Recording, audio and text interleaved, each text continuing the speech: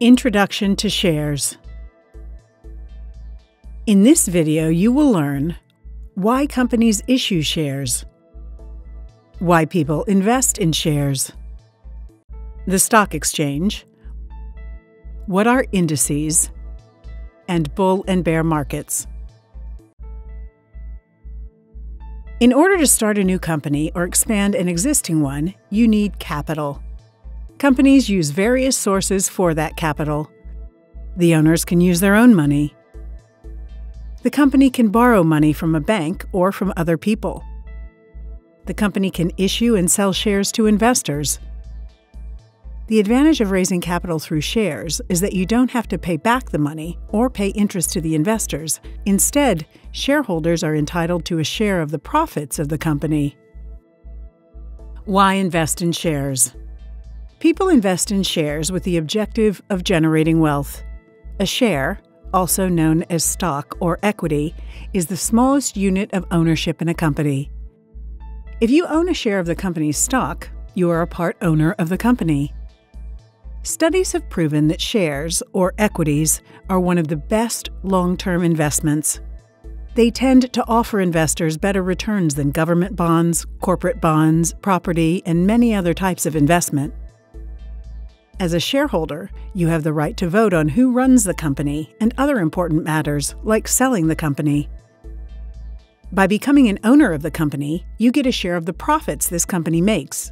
This is what is known as a dividend. If the company is profitable, the price of its shares will rise, and you will make a profit on your investment. This is known as a capital gain.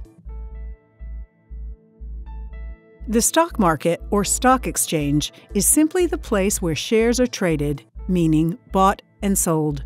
Shares of listed companies like Apple and IBM are traded in a stock exchange like the New York Stock Exchange. Exchanges used to be physical locations where dealers used to meet in person, but modern markets are switching to online trading. Although most stocks are traded through an exchange, trading can also take place off exchanges or over-the-counter via CFDs. Stock market indices summarize the performance of major groups of stocks. It is calculated by finding an average price from the prices of the stocks within the group. For example, the Dow Jones 30 Index is calculated using the closing prices of 30 of the biggest companies in the U.S. stock exchange.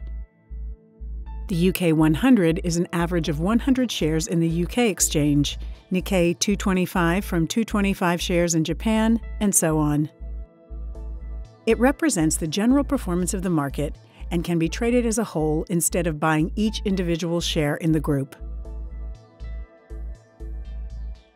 The stock market represents a constant battle between buyers and sellers and reflects positive or negative price movements. If a company is profitable at the moment and expected to make more profits in the future, the price of its share will rise. A bull market is a market where the majority of its shares or indices are experiencing a rise in prices.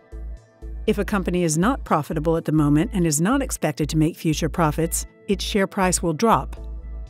A bear market is a market where the majority of its shares or indices are experiencing a fall in prices. In our next video, we will talk about CFDs. Thank you for watching.